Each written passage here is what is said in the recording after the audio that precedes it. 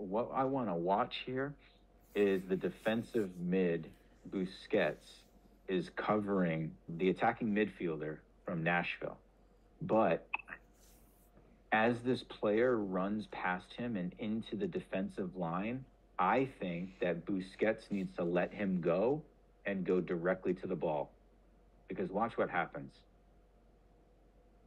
He keeps running, right? He runs right past the ball to this guy, but our center back here thinks that Busquets is going to leave him, so the center back also comes over here to defend this guy.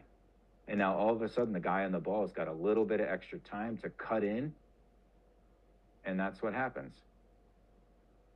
Right here we see it again. Right now, right, I think this center back here can take a runner. He's free. Center backs are there to pick up players that are running through. As the D mid and your player runs through, right, a lot of times you can just come here to the ball, right? Defend the ball. Leave that guy for the center back. Instead, he doesn't, the center back doesn't, and now this guy cuts inside and bang. And it happens again here at the highest level, right? So Manchester City versus Manchester United, and it's the same exact thing. So here we are. Here's our defensive mid, right? He's in a good spot, right? He's not going to attack the guy, which is fine. Doesn't have to, right?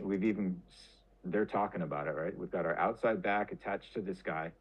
Now, he's going to pass it. The Manchester City guy, Rodrigo, I think it is, he's going to pass and he's going to run. So McTominay starts to go with him. Fine, great. But again, at a certain point, let him go.